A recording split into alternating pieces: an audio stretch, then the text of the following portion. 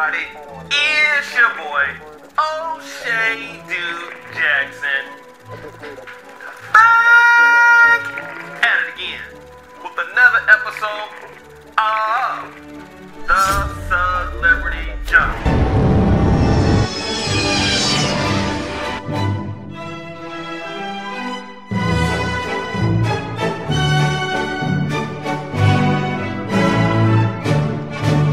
So guys, I've been getting emails all day with this situation with Dr. Umar Johnson, and people were saying that he was at a mall.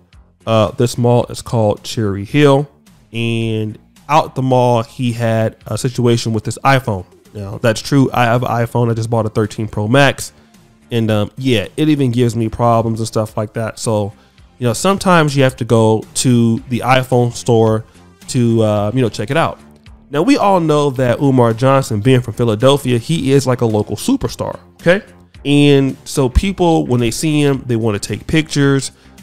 They come around him and things like that.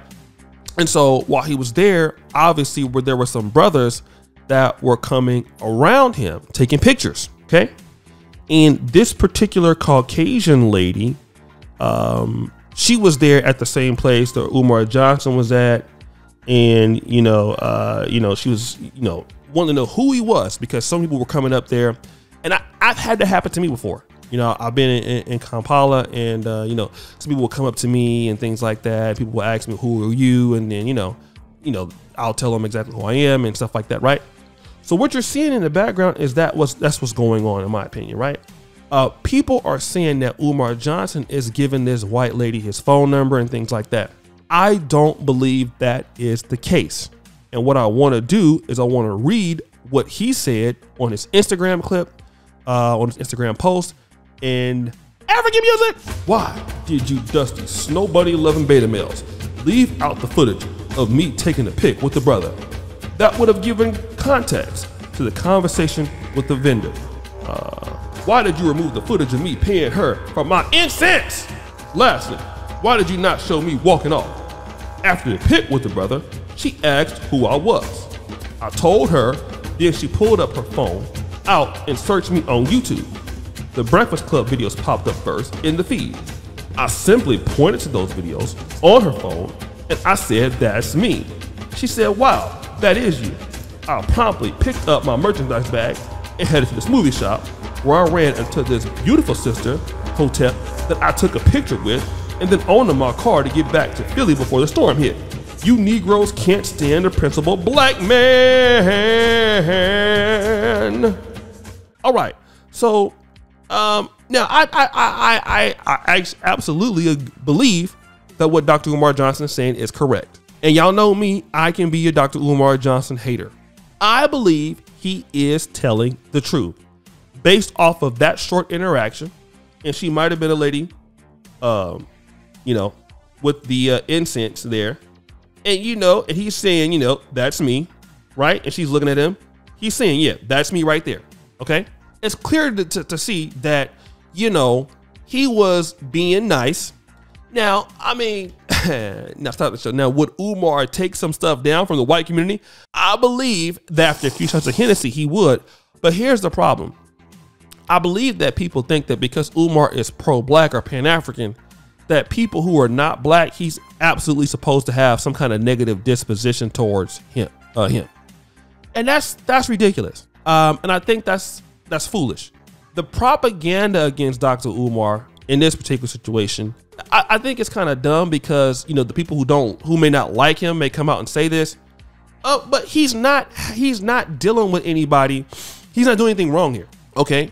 We live in America where we deal with people of other races all the time. Whites, Hispanics, just because we're pro-black don't mean that we hate everybody. And even if they're women, I mean, I've been living in Europe off and on for some time. I've never dealt with a Polish woman or a European woman or a woman from Netherlands. But yeah, I mean, I've had good conversations with people. I talk to people, right?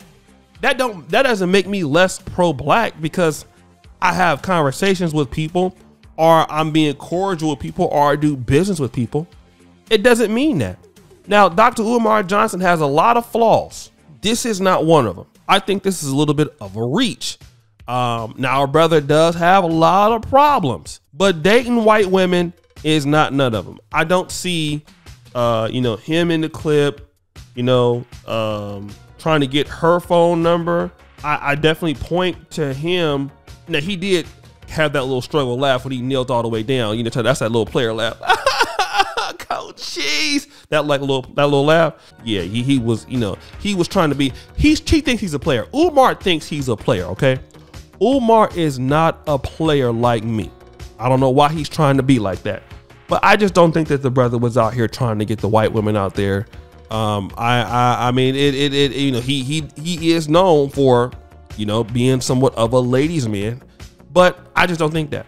I think that this is just something that people are upset about because it's him.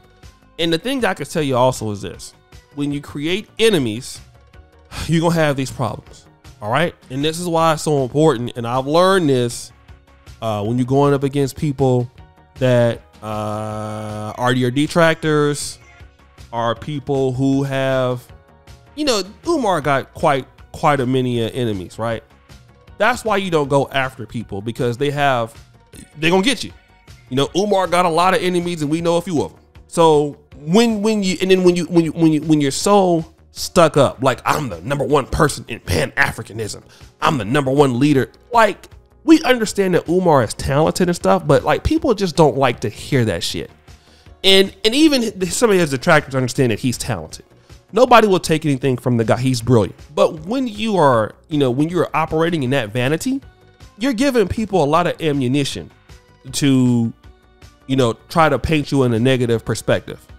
Especially being in that kind of pro-black Pan-African space, it can get a little dirty, just like black YouTube can get a little dirty. And you give these people ammunition to put this out there, and for people who don't like you, they're gonna really run with it. And for people that don't have critical thinking skills, they're gonna look at this and possibly be swayed to an opinion. And then obviously you're gonna have people trying to play you and all kind of other stuff and things like that. Umar, I know you're not gonna listen to this, but he should be worried about the conversation. He should be worried about the information, and stop always talking about how he's the number one Pan-African guy, and he's the number one thought leader, and the number one, like, people don't want to hear all that. Let your work speak for itself. He's too big on the kind of, braggadocious type of tip and all this other kind of stuff. And it's getting ridiculous, right? And it stops him from, future collaborations, for future help. And nobody really wants to deal with a guy like that, because his head is exactly too big. So when you have that sort of attitude, people are gonna come after you. All right, and they're gonna use this as an opportunity to try to knock you down.